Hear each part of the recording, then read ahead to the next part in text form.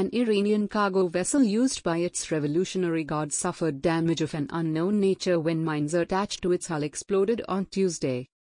Named Iran Saviz, MV Saviz, the vessel provides logistics support to the Iranian commandos deployed to escort trade vessels in the Red Sea. The vessel also reportedly aids in anti-piracy efforts in the Red Sea and the el-Mandeb strait, a crucial choke point in international shipping. Iran's Tasnim news agency said the incident happened after the explosion of limpet mines attached to the hull of the ship.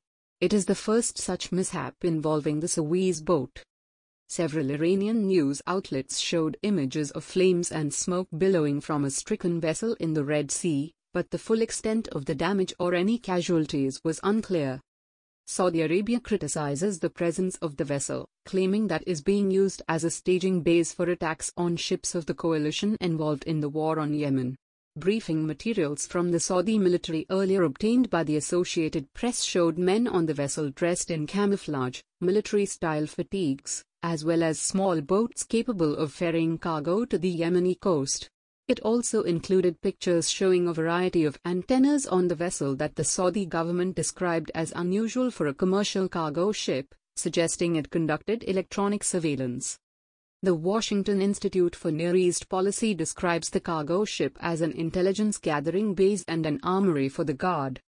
In a statement, the U.S. military's Central Command only said it was aware of media reporting of an incident involving the Saviz in the Red Sea. We can confirm that no U.S. forces were involved in the incident. We have no additional information to provide, the command asserted. An American official told the New York Times that the Israelis had notified the United States that its forces had struck the vessel at about 7:30 a.m. local time.